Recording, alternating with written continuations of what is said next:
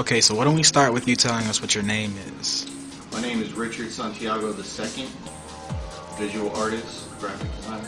Do you have any nicknames that some of your friends call you? Or? Yeah, I'm also known as Angel from the crew 212 BTM DOA. Graffiti artist, legal graffiti artist. And what all did you do as far as graffiti? I painted murals. I started out tagging, putting my name all over the city of Atlanta, and then in 1995, Ted Michelson and Eddie Granderson hosted a show at the City Hall Gallery East called Off the Wall, and I was able to speak with some mentors that told me instead of doing illegal tagging and vandalism, why don't you try turning it into an art career? So after 1995, I started painting murals for money legally. Okay. And exactly how long have you been an artist? I've been an artist since I was, I consider myself an artist since I was able to use crayons. No, seriously. I've been a professional artist since 1995. What's that, going on 20 years now? 19 years? Yeah, just about. What drove you in the direction to become an artist in the first place?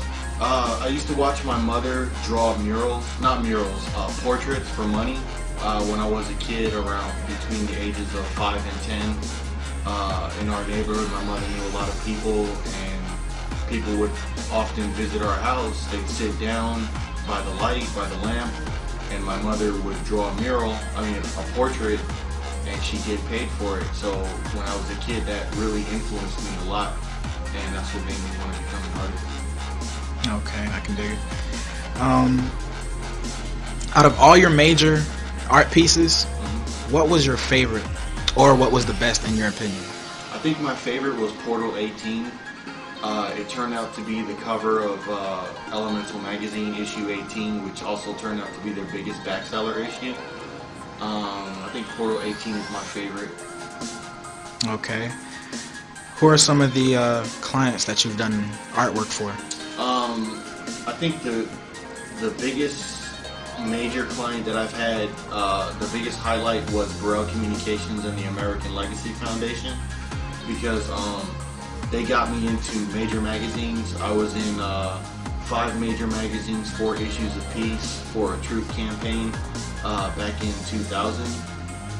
That made the Source magazine, the Big Pun issue.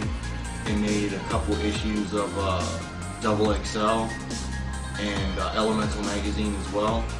I've done work for Sprite. I've been commissioned by Adidas. I even designed the set for a Broadway play in 2004 back in New York City. Okay. Were there any artists who influenced you or your style of art? Definitely. Todd McFarlane, the creator of Spawn. Even though I only met him once when he autographed my Spawn issue 1, he was one of my biggest influences. I love Todd McFarlane. Simon Beasley, also Simon Bisley, I think that's how you pronounce it, Bisley. He was a big influence on me. I love his work. I bought so many magazines and books with Simon Bisley's work in it. Also Barry Jackson, who did the work on Cool World back in '92. Barry Jackson is a big influence on me.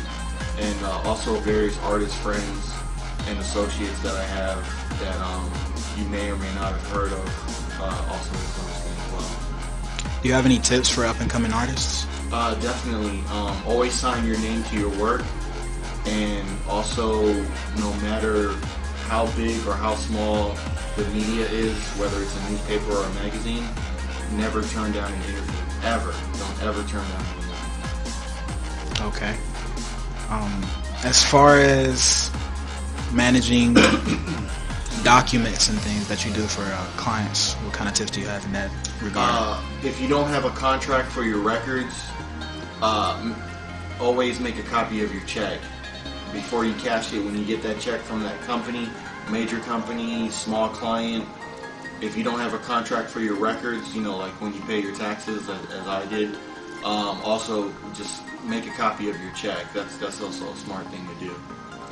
Okay, you mentioned a while ago that you were published.